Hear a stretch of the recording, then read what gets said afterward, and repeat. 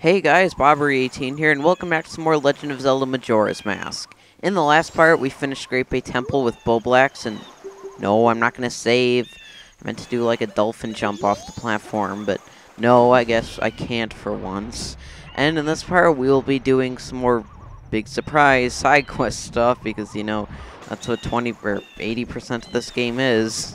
So yeah, first thing that we're going to do, now that we have the ocean cleared, and yeah, you can only do this, or not ocean cleared, but like when you beat Goat, or not Goat, Georg. Once you beat Georg, you can come over here, and if you get out your hook shot, you can wait till you get over to that tree. It may not look like there's anyone there now, but that's just because of bad draw distance. There is actually a guy there, and it probably will show up eventually. That is actually pretty bad draw distance. Yeah, there's a fisherman guy there. And we have a little mini game to play with him. You sort of need to time your hook shot well. Sort of, like if you just have it on the red dot, it'll like automatically move over like that. It looks kind of weird when you do it, but I don't know. So let's talk to him. Now that the seas are back to normal, I've started a little business aimed towards tourists. If you pay 20 rupees, I'll invite you to a jumping game that has a really big prize. By that, he means a heart piece. If you're up for it, go to that island in the center. How can you take my money when I'm that far away, sir? I don't think you can, so I'm going to be safe and just do it. Oh, you're up for it. Now then, I'll explain the rules, so listen carefully. I'm going to light the torches on each of the surrounding 4 islands in a particular order. Jump to the island that has the lit torch. If you can jump to it before the torch goes out, you'll get 1 point. If you get 20 or more points within the time limit, you'll get a big prize, but it'll cost you 20 rupees for 1 try. Yes, I will give it a try. I still don't know how you're taking my money from this far away, and why is Tattle still over there by the fisherman guy? I don't know. Great, in that case, I'll start. So yeah, this minigame, it may seem like it's pretty easy, and it probably really is easy. I'm just probably failing at it. But the first time I did this, I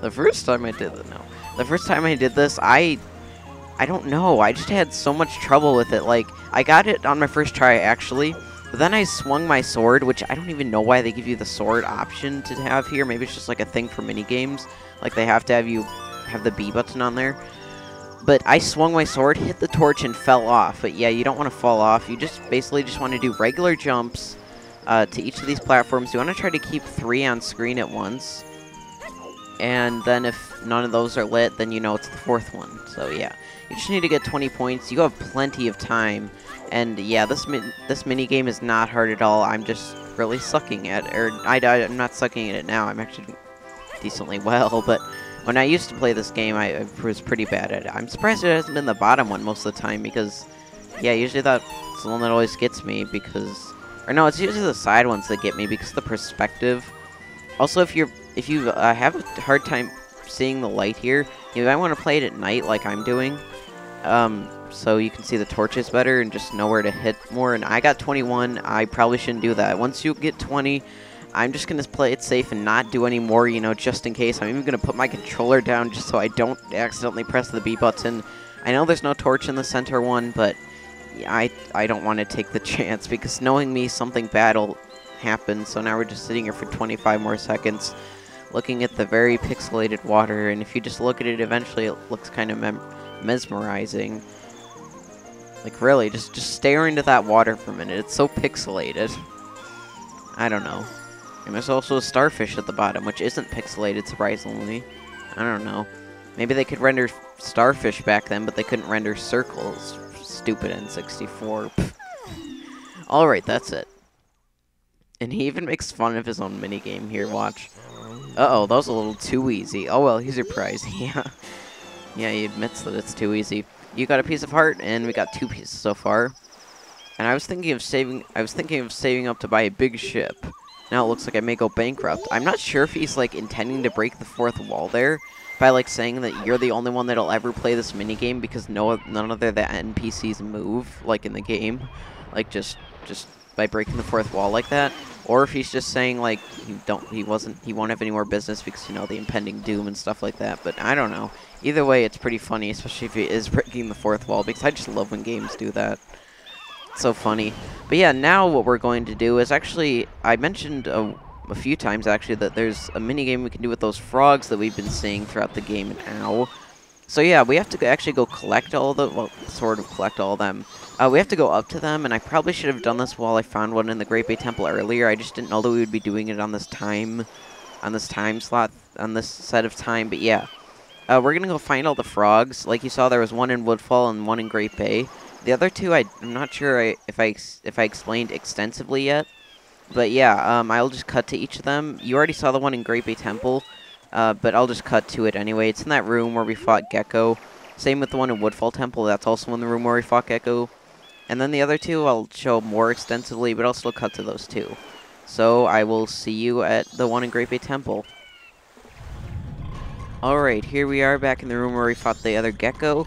If you want to make this easy on yourself, if you did do this on the same day that you're doing the that you finish the temple on, and you have to go back into it for some reason, the water will still be reversed. Like, you know, we reversed it, so the red pipe water is flowing now. So the thing is still going to be reversed, and you can still get in this room, or in the room outside of here with like where the compass was, I think, or maybe it's the map. I don't know, but that room. Yeah, you know, I went through it I went through it a couple times, but yeah, it's kind of hard to get through if you have the water reverse still. And yeah, you just want to talk to this frog with the Donkero mask on. But yeah, if you want to make this easier on yourself, you can reverse the water back so that the yellow water is flowing back. So yeah, you can do that if you want to. I just opted not to because it was faster. Yeah, so if you talk to the frogs, they will say that they'll go to Snowhead when it's spring out. Don't worry, you don't have to make it spring before you come and get all these frogs. I'm actually going to be doing that after we find all of them. Yeah, because you do have to have it spring, you know, go defeat Goat again. But before we do that, I do want to, before I cut to the next frog, which is in Woodfall Temple, I'm going to show this. If you play the Song of Storing in a temple, I don't think I've ever showed this. It won't give you the map to warp to. You'll just be able to soar to the entrance. So that's a pretty handy way if you want to exit a temple fast. So yeah, I will cut now to the frog in Woodfall Temple. It's just basically in that room where we fought Gecko. Now that we have the bow, we can just get into it really. Actually, now that we have the fire arrows, we can just light that giant flower in the center, then jump across, go into the room. You know, you saw it before. You've seen it before. So yeah, I will cut to that room with the Gecko in it, and you do actually have to defeat him again since I reset time. So I will do that and cut to him when I defeat him. Also, this is how you exit Great Bay Temple if you cared. So yeah, I will cut to that Gecko. Alright, there we go. We burned Gecko alive. Yeah, now that you have the fire arrows, or I guess you could use ice arrows too, because I think they do the same amount of damage, you can kill Gecko in 2 hits after he goes into his second form. So yeah, that's pretty cool. Like when he's on his frog-like critter. When he's on his frog-like critter there, you can just, with 2 hits, yeah. So, talk to me. Oh, I took it off. There we go. Ah, Dongero, it's been so long. What has brought you all this way? Could it be? You came all this way looking for me? Yeah, I did, but you're sort of like trapped in that gecko or something. Ah, you need not say a thing. Upon seeing that face, I understand. Is it true? But I heard that there was still winter in the mountains. When spring comes, I shall definitely go to the mountains, so let us meet there. Yeah, he has different text if it actually already is spring, but I'm not really going to get to show that. So yeah, now I will meet you. Actually, there's one in Clocktown in the laundry pool. I think I might have showed it before. I don't really need to cut to it since it's already in sort of Clocktown-ish area. Actually, maybe I will, because this will take a minute. So yeah, I'll just cut to the laundry pool. You know where that is, and there's a frog there as well. Okay, here in the laundry pool, the frog is just right over here. Speak to him. Same copy pasta text, so I don't really need to read it again. So now the last frog, you may be wondering where it is, because it's actually sort of in a hidden-ish location. I guess I'll not cut to it, because I haven't really shown where it was before. I mean, we passed by it, but I haven't shown really extensively where it was before. It's in Southern Swamp, like the actual Southern Swamp, not Woodfall.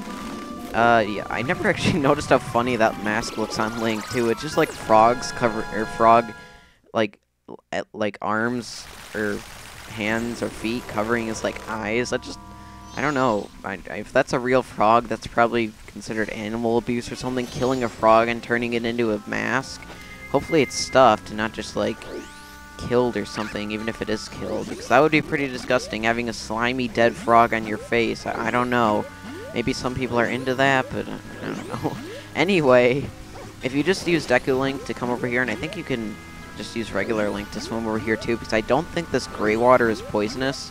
It may look like it, especially because it turns into regular water when you clear Woodfall, but I don't think it is. You can also use Zora Link if you have him by this time. Well, you should, because you can't get all the frogs without Zora Link, because you need him to go to Great Bay Temple, so yeah. The last frog is over here on this log. Frog log, so yeah. Same text, darn you. Okay, so now that we got all the frogs, there's 5 in total, and remember, the last one will appear when we actually make it spring. He's already at the pond there. So now what I'm going to do, I'm going to cut until I beat Goat, because we do need it to be spring, and actually it puts you right out by the pond there when you do beat Goat, so I will meet you over there when I beat Goat. Alright, here we are, back in spring, over by the pond here, just like I said. Put on your Dongero's mask. I had to unequip it because, you know, fire arrows for stuff. But yes, if you go up to them, I've been waiting for you, Dongero. Forgive me if I'm mistaken, but it looks like you've lost a little weight. A frog is fatter than Link? Wow. I mean, not that Link's fat or anything, but a frog usually isn't that big. As you can see, Dongero, the long winter has ended and the spring has finally come to these mountains. Let us begin our chorus. Thank God you don't have to manually direct it or conduct it like you did in Ocarina of Time. Although I think these are the same frogs from that game, so that's pretty cool. The conducting was spectacular, and all of our members rose to the occasion. This is how deeply we were moved by your spectacular conducting.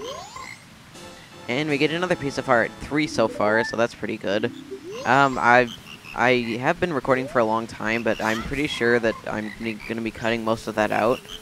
So next thing we need to do is, the next thing we need to do is actually involving resetting time, so maybe I will just end it off here, just for the sake of it not being too long. I know this hasn't been the longest part, because I probably hasn't been the longest part, but I just don't want it to be too long of a part. So I think I might end it off here, and then we will do the stuff after reset time in the next part.